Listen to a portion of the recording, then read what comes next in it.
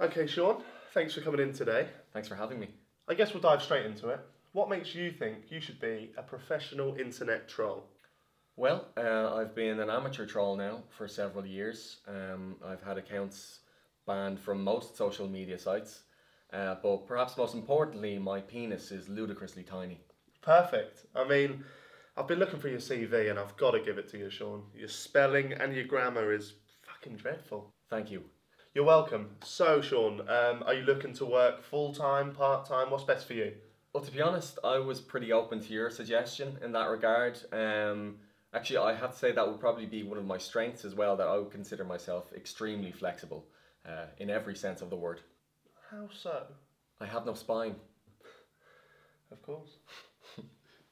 Okay, Sean, so I'd like to get a little bit of a feel for how you plan to develop your skills in the future. So, where do you see yourself in about sort of 5 years' time? Well, certainly I would like to be still inflicting misery upon the general public, but ideally in a more tangible way. I guess, making people lose their jobs, lose their houses, stuff like that. Okay, I'll just put working in finance. Okay, so we've heard about your strengths. What about your weaknesses? You must have a few. Okay. Well, if I'm being totally honest, from time to time, my home life can affect the quality of my work. Okay, if you don't mind me asking, how so? No, that's fine. Well, sometimes, no, very occasionally, I wake up some days feeling almost happy. It can be challenging on days like that because, I look at myself in the mirror and I think, I don't really want to call a feminist a cunt.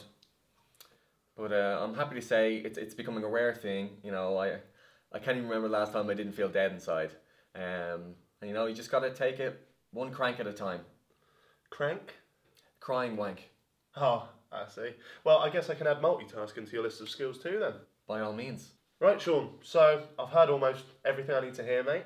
And I guess the last matter is just the awkward discussion of potential payment. So what I'm going to do is hand you this pen and this piece of paper, and I'd like you to write something down.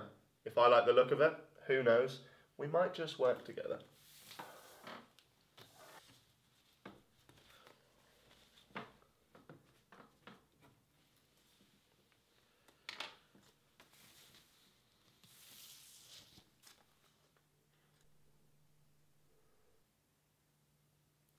When can you start?